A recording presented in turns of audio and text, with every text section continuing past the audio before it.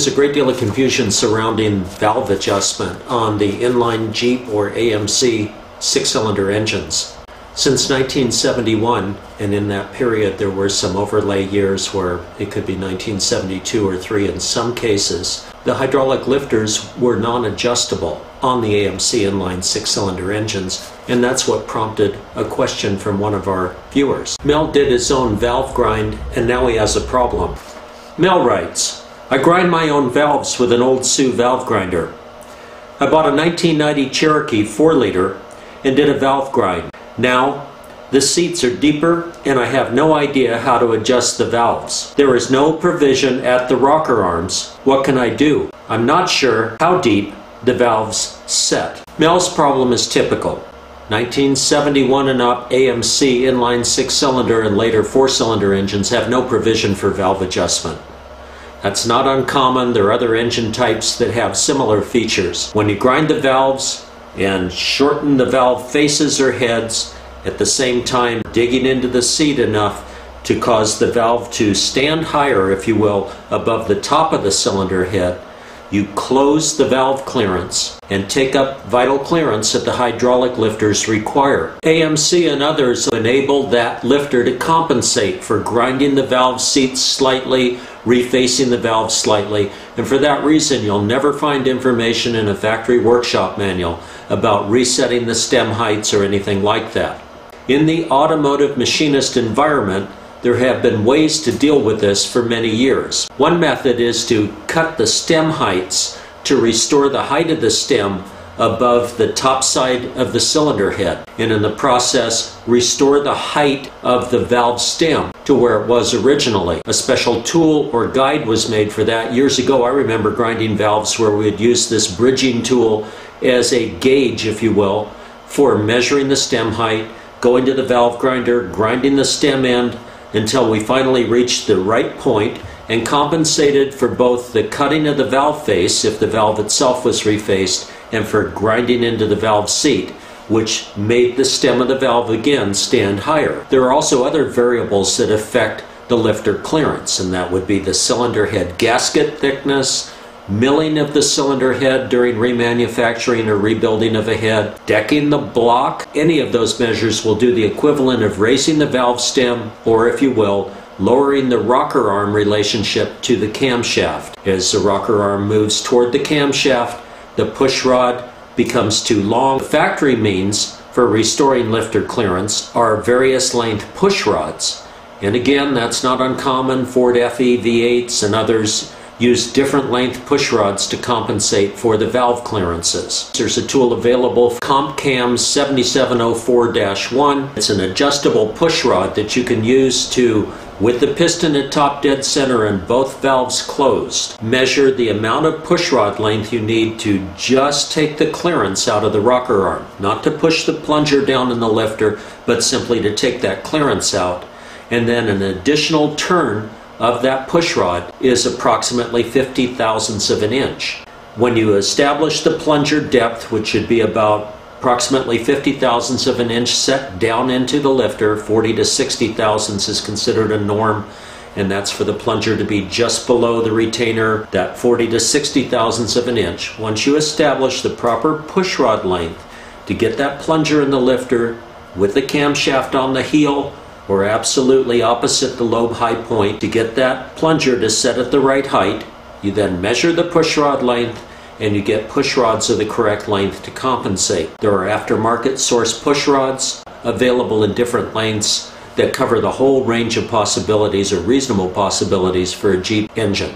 The best solution in this day and age is to get the right length push rods, to make sure that the plunger is setting below its fully extended position, the correct amount to ride in the lifter over the range of travel of the camshaft lobe. You may mill the head, you may deck the block, you may change the thickness of the head gasket, you may grind valve seats, you may grind valve faces. Any of those things impact the push rod length needs. The correct push rod length is the best way to compensate for that. Another alternative Clifford used to make, I'm not sure if they're still available, you might look into this, adjustable push rods with the same idea in mind. With the camshaft on the heel, meaning the lowest point on the lobe, opposite the high point on the lobe, with the camshaft on the heel, and both valves closed. You measure the amount of pushrod length that it takes for the hydraulic lifter to just zero out. In other words, not pushing the plunger down at all, but measuring a pushrod length that would go from the fully extended plunger in the lifter to the base of the rocker arm, then measuring the length of the pushrod and adding approximately 50 thousandths or so additional length to the pushrod so that the plunger rides that much below the fully extended position in the lifter. That's the means for adjusting the valves, if you will. The alternative in modern shops is to replace seats that are badly worn, and in the process of replacing the valve seat, to restore the original height of the valve seat. Installing new valves eliminates thinning out the valve faces, so there are means for establishing close to the original relationship of pushrod to rocker arm to camshaft lifter to the camshaft lobe, of establishing that measurement close to factory, close enough that the lifter will compensate for the difference. Again, if you mill the head, deck the head, change the head gasket thickness, grind the valve seats, grind the valve faces, any of those measures require a pushrod length check and reestablishing the lifter plunger height with the use of the proper length pushrods. I'd like to talk for a minute about the symptoms of pushrod lengths that are too short or too long, or tappet problems or tappet noises. First of all, with an engine that's never been apart before and had no tappet noise at all, if you develop tappet noise, it's probably lack of oil to the lifters, in which case the plungers are not staying at a float position within the lifter and the clearance is not taken up. If you have pushrod lengths that are too long after doing rebuild steps or any of the changes in parts that I was describing, the symptoms of that would be valves that are not able to come back to their seats completely, and you'll literally have a misfire. Driven for any length of time with too little valve clearance, you will have issues with the engine actually burning valves or the cylinder head becoming damaged.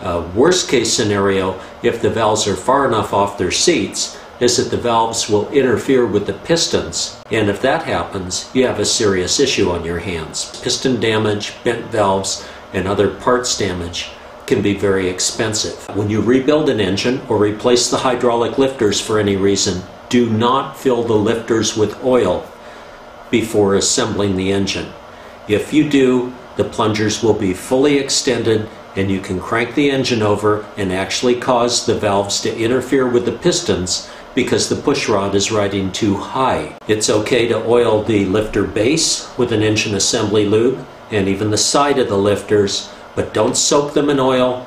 Don't plunge them until the lifters are full. If you do, you extend the plunger to its full position, and cranking the engine over before the lifters bleed down can cause valve to piston interference and severe damage to your newly built engine.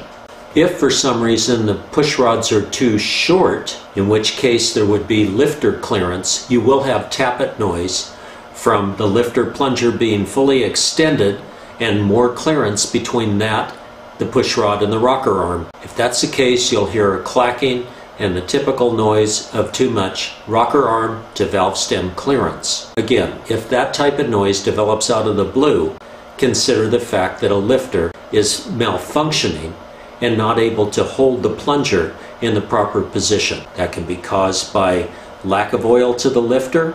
It can be caused by a defective lifter, too much clearance between the plunger and the bore of the lifter, a variety of reasons including camshaft lobes that are starting to wear, or a lifter base that is worn.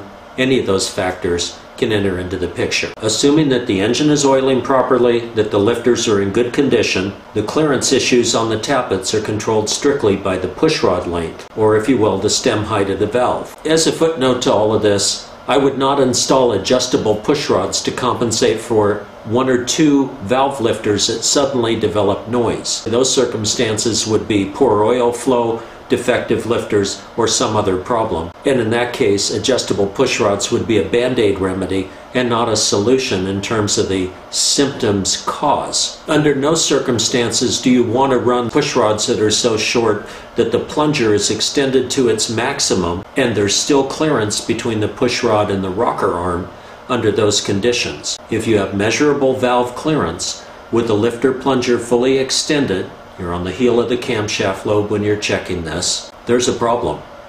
If the plunger is extended to its maximum, it can cause its retainer clip to pop out of position and the lifter literally comes apart. Trying to create a hydraulic lifter behaving like a clearanced mechanical tappet is not appropriate for hydraulic lifters. In effect, the term clearance does not apply to hydraulic lifters.